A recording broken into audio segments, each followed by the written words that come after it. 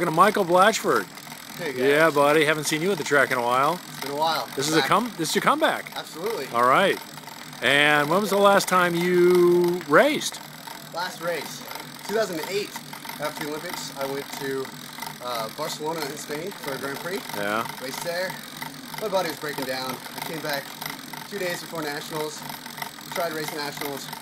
Pulled out after the first day and a half. I was broken. It was a long year. What's that from the peanut gallery? Scared, yeah. Jimmy Watkins scared me. That's it. Bring it, buddy. So you're back, you're going good, and you're going to Worlds. I'm going to Worlds. First Right race on. since I'm back. That's outstanding. And you're part of the team sprint team. I am. I'm running Man 2. Okay. And you got to be excited. Who's your teammates? I'm very excited. Gideon Massey, who I've ridden with before, and Dean Tracy, I've also ridden with. Beautiful. Dean and I are Olympians together.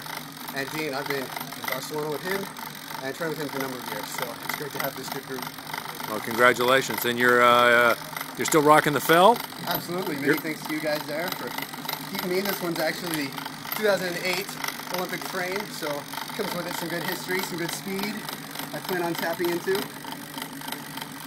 Good deal, good deal. Well, congratulations. Good to see you back, and have a good World Championship.